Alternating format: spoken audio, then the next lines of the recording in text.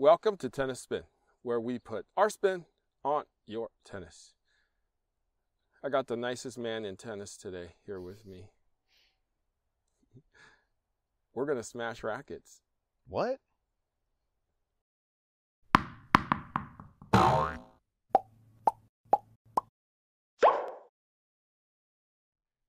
Hey guys, do you need help organizing your tennis life? Well, think Go!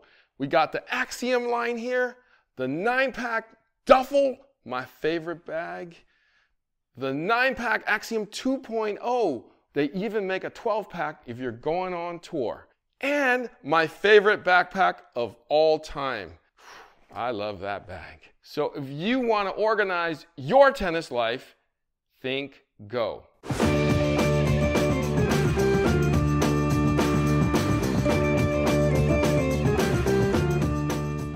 All right, guys, so we all know Coach Rob is like the nicest dude in tennis that we know. Nicest teaching pro, just a honest dude, you know. Thanks, Harry. Coach Rob, have you ever smashed a racket before?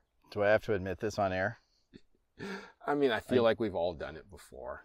So back when I was much younger, playing in college, there was a few instances where the racket and the asphalt became one at a high rate of speed. And purposefully? Yes. Oh. And so the racket then broke. Right.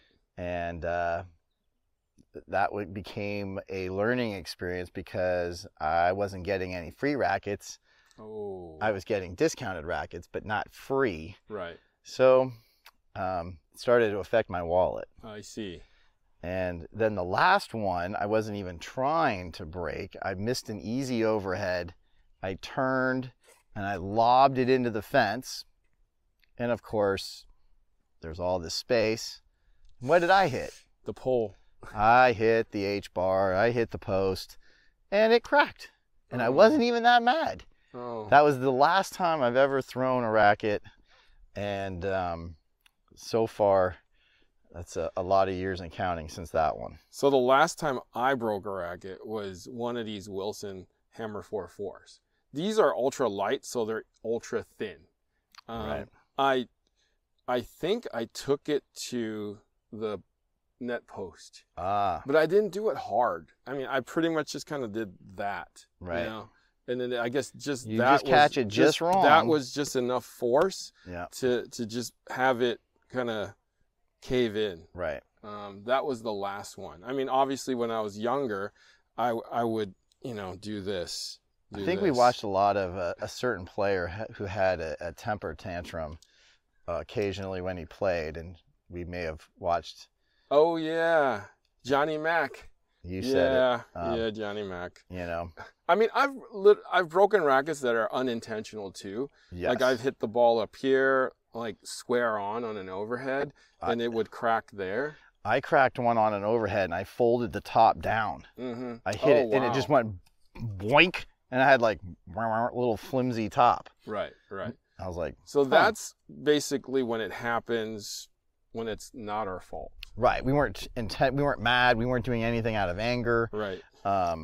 We didn't lose a point. It just happens. So sometimes it just happens from, you know, a lot of that actually happens from like just tapping it on the ground, you know, just digging those volleys. Yep. Or, you know, going for certain shots and kind of unintentionally scraping too many times. You mean like this demo I was using that has missing a bumper guard part here where it's all scratched? Yeah. I mean, it's just people. That wasn't me. You got to go for things. And I mean, we can't measure how far the floor is with the racket. We just kind of have to go for it. We got to get it. We're trying to get our racket under the ball to keep it from bouncing twice. Totally. Sure. So, and that kind of wear and tear will eventually soften up the racket and eventually break the racket over time. Right. Now, I'm going to show us some rackets here. So these are already broken in some way, shape, or form.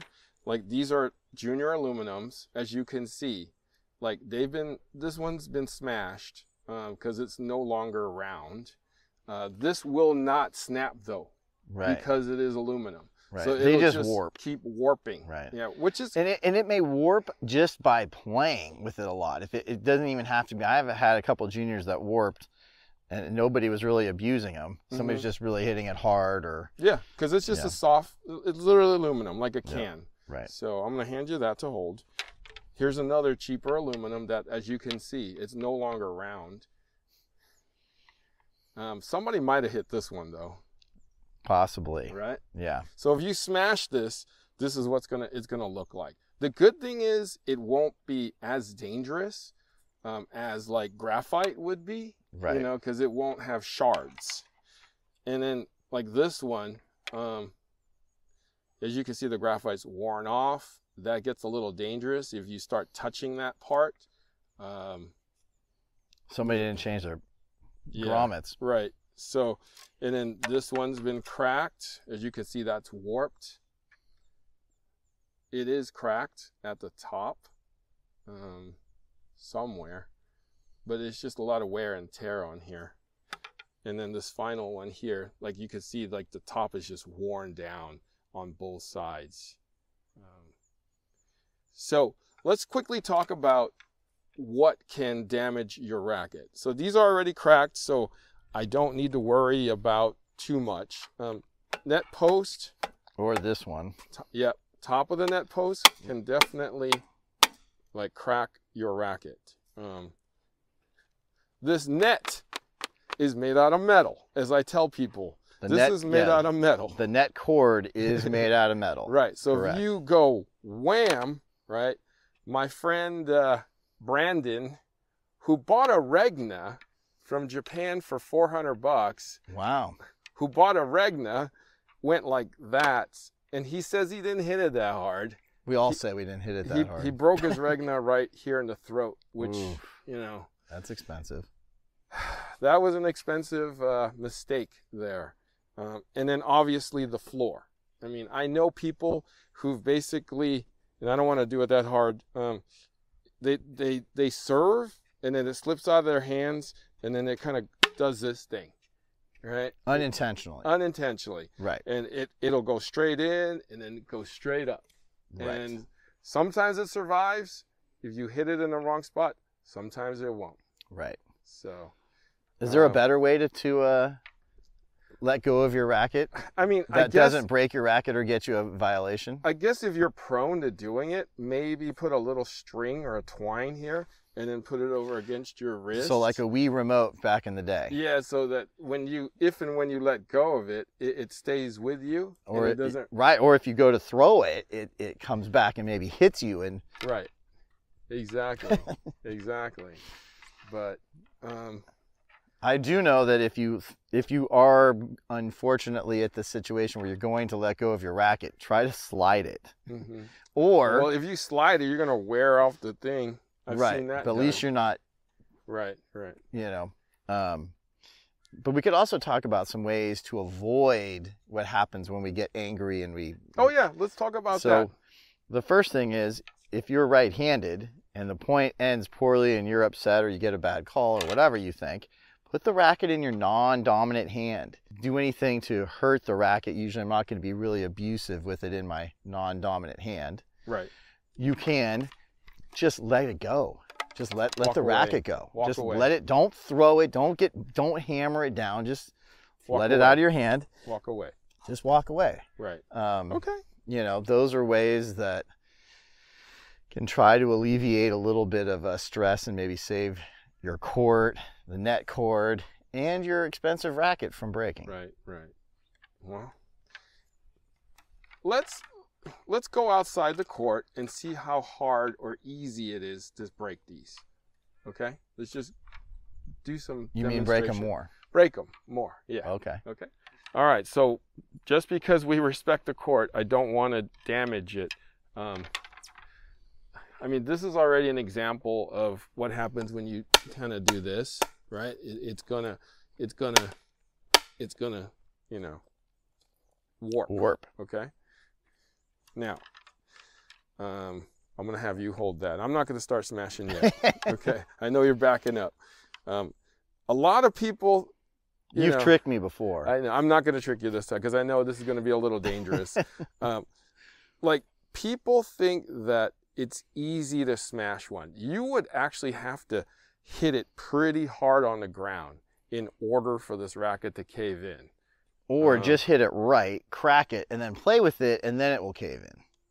Well, that too. You know, once you get it cracked enough and you keep playing with it, then it starts really getting disformed. That too. So I'm gonna smash it over here just to be on the safe side, and see how hard it's gonna take. Okay. So. Okay. That was a pretty good hit. It's still holding up.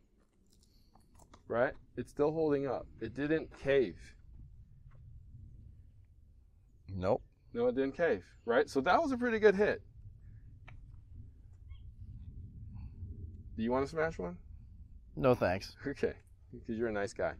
All right. So I'm going to try it again on the other side. Okay? Okay. So that looks like it's maybe a little caved right there. Yep, that's it. You can see it, how it's just pushing in a little bit, and sure, over time of playing with that, right. You can see how it's right. Asphalt and rackets don't like each other so much. No, but you know, I just showed like how it's easy, yet it's not that easy. Right. To break a racket. But broken this is broken. Like, you make it go play with it, but that's broken. You're going to keep playing with it, it's going to get worse. Yeah. So it's not like you're going to usually cave it on the initial impact of it, but you've done enough damage that it may not survive a string job. Right. So I didn't hit it that hard, yet it's still caved. So you could see that it's kind of beginning of the end, if not already at the end. Right. And so some people may not look after they bang it, and they just go, oh, it's fine, and they keep playing with it, and then they take it in to get restrung. And obviously we look closely when we get rackets to see if there's anything wrong with them. And they go, hey, you got a break here. And usually as you play with it, it's going to get mushy. It's going to then start changing more of the deformity of the racket. You'll start noticing it. Right. Right. So it's not usually on the initial impact that you go, oh my God, the whole thing's caved in. Right. That doesn't usually happen. But so basically what needs to happen is you see some people, they go wham, wham, wham, and then it's done. Right. So right. I remember there was a guy he took out, he was a pro, he was playing a match, he had just changed to a racket company, I can't remember which one, and he lost, and he went over and he sat down and took every racket out of his bag, probably 9-10 rackets, and just destroyed every one of them. And I'm sure if you look it up, you'll find this guy just went to town destroying his rackets. I think somebody else that's on a pro tour did that once before too. It was a guy. Okay. Yeah. Okay. Sitting on a bench, sitting on his changeover, just lit into him. So sad. All right. I wish I could remember his name. I can picture him, but I can't remember his name. I think I know who you're talking about. Actually, I don't remember his name either, but it's been done many times. Right. Coach Rob, thank you for taking on this challenge with us with smashing rackets. I know it's maybe not our favorite subject. We try to avoid this. These are things we don't want to do. Right. Put that racket in your non-dominant hand. Just lay it down. Don't be tossing it. Don't be that person. All right. Guys, thank you for watching Tennis Spin, where we put our spin on your tennis.